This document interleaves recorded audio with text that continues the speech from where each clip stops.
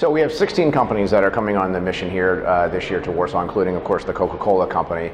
And our real objective is to make sure we're having a high-level dialogue with the government and the companies to make sure that things are going well.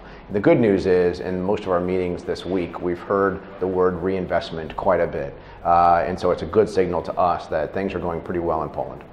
The initial reaction has been very positive. The companies are happy. They're getting a high-level interaction, having good dialogues, good conversations. It's a real willingness at the highest levels from the government of Poland to really address any questions and concerns and make sure that the companies that are looking to reinvest have that opportunity to do so without barriers. The expectation is that we continue to grow business, we continue to deepen the relationship. One of the key factors also will be we have to bring the Trump administration, sort of get them more engaged and more involved. And so we'll have an opportunity after this mission to really spend time with the new officials in the Trump administration, explaining how things are going in Poland, sharing with them the challenges, but also sharing with them the amazing opportunities that exist.